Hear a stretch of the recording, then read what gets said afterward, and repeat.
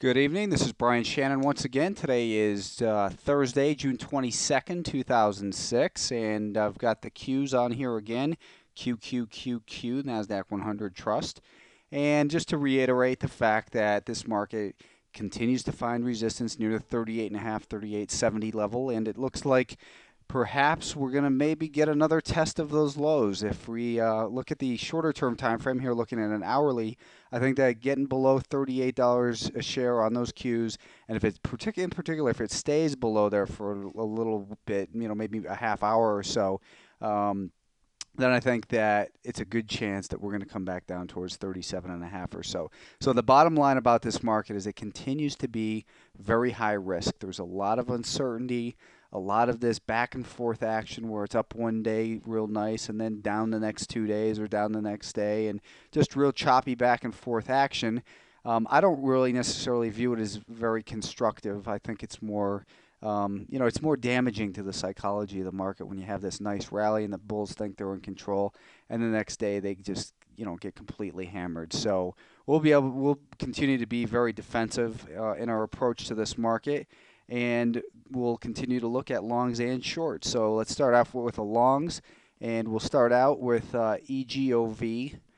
Eddie George Oscar Victor, and here we've been mentioning this stock the last couple days. Getting above $7.35 is where we want to be a purchaser of this stock, and depending on where the stock is, once it runs up to there, hopefully it can make a higher low from here, and then we would set our stop under that level. But daily chart looks real nice. Weekly says it's still got some room, so continue to look at EGOV. Next up is LNUX, symbol LNUX. And I think you could buy LNUX right, in this area really. And this is, the stock closed at, I guess, 405. If you could let's try and buy it at about $4 a share tomorrow. And I think if you could do that, set your stop under this 5-day moving average at about 393. I think looking at the daily time frame, this stock could make a run for the 50-day moving average, and that's up near about $4.60 or so. So LNUX acts pretty strong in here, and we'll try to buy that towards $4 a share with a stop at about 393 and risk about 7 cents, and look for it to potentially test this 50-day moving average up near 460. So nice risk reward. MDTL, Metis Technology, Mary, David, Tom, Larry. This stock has been in a very bad downtrend. What you don't see on here is it's flirting with its 200-day moving average, which is still rising. And what we saw in here was we saw this lower low, and when we look at the hourly time frame, I didn't mention this one the other day, but we had another MACD divergence in here, and that divergence is indicating that perhaps it's trying to make a turn. So when we look at a 10-minute time frame, you can see it is above this 5-day moving average, which has started to flatten out. Now what I think we need to see happen with MDTL is to get above the high of yesterday and today, Wednesdays and Thursdays highs, which is $20.20. So if we can get above $20.20, right now I think your stop goes under here. This is 1955. Ideally, what would I like to see? I'd like to see it run up to there, pull back to about $19.85 or so, then make a break through that level so we could raise our stop up by about 20 cents or so. But right now it looks like the most logical place for a stop is at about $19.55 or so. Hopefully we can see that, we can get a chance to raise that a little bit. I am long a little bit of this. I own it from 2 days ago. I've got a good purchase price in it. So it's just small shares, but I bought them down in this area after it pulled back. So I'm continuing to hold just a small amount of that. But I'm going to add to the stock if it can get back above this $20.20 level. That's my plan for MDTL. VSE, this is the Verisun, the recent IPO in the ethanol business. And it came down, and it's been building a pretty tight little range in here. So this is about 26.5, and I don't know why my trend tool went like that. But anyways, about 26.5. I think getting above that 26.5 level could be very bullish for this stock. So continue to keep your eyes on this. If we can get above 26.5, I think you want to set your stop below this low of 25.70. 25.64 rather. So again, hopefully, what do we want to see this stock do? We want to see it run up to that level of resistance. And let's just kind of redraw this out. Let's say starting from here, this is where the stock is. And let's say it does this. Now we want to see it make a higher low, so and then break out. That's where we want to purchase it instead of stop under here, rather than this low, which might be represented by this little line I just drew in.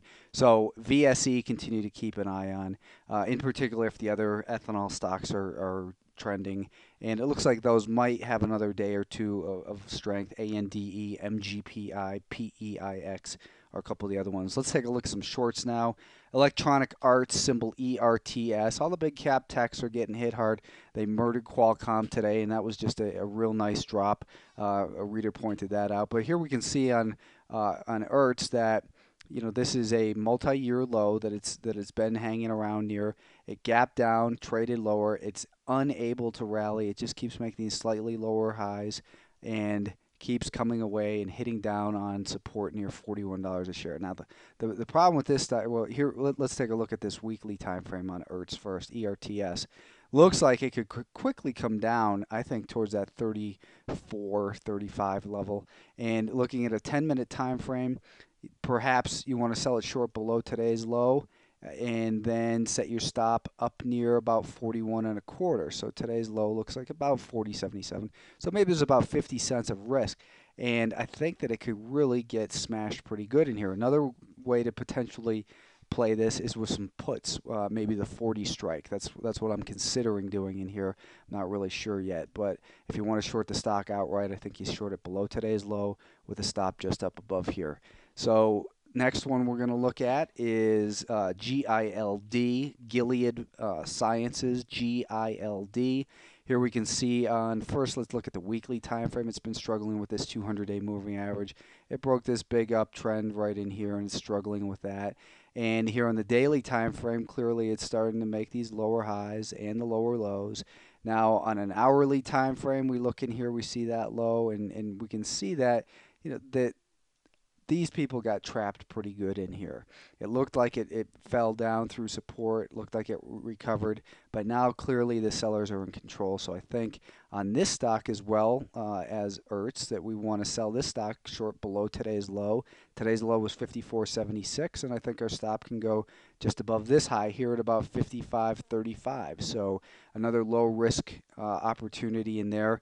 And if you look at the biotech holders, the BBH, you can see that this group looks terrible. So this is BBH, the biotech holders. Looks like they could get smacked pretty good, and certainly that's going to help a stock like Gilead.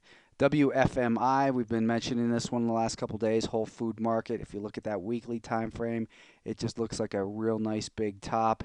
And looking down at a 10-minute time frame, the buyers regain control. We were initially, bearish on it over here. The buyers regain control a little bit. I think that was a fake out there, and that's going to frustrate these buyers. It's kind of holding out a little bit of a slight uptrend line in here over the last couple days. We can see that a little bit more clearly on the 5-minute time frame. Here's another one. I think we want to sell short below today's low, so below 61.80. I think your stop would then go up above this high right here at about 62.28. So, that gives us about 50 cents risk for a $60 stock. That's pretty low risk, and the potential drop here could be very good. Again, when the market first started dropping, the big leaders were getting hit. Stocks like Qualcomm, and here we see Qualcomm continuing to get murdered. I don't think that's a good sign for the market. Last stock we'll look at here on the short side is Chesapeake Energy, symbol CHK. Looks like a nice big top up here on the daily time frame. It's consolidating, making this lower high in here maybe, and then we look at a 10-minute time frame. You could short it around here with a stop up above this level, which is about 29.5, 29.46 actually, or you could go below today's low and then set your stop just above here. Either way, though, it looks like CHK is due for a pretty nice drop. I'm going to try and keep this one short, so hopefully I can get it onto YouTube in case there's problems with Google. They did admit they're having problems with their servers. Anyway, again, my name's Brian Shannon. Thanks for checking out my blog here at Alpha Trends. And best of luck trading tomorrow. Keep your stops tight and be quick to take profits when you get something that moves quickly. Thanks for your time.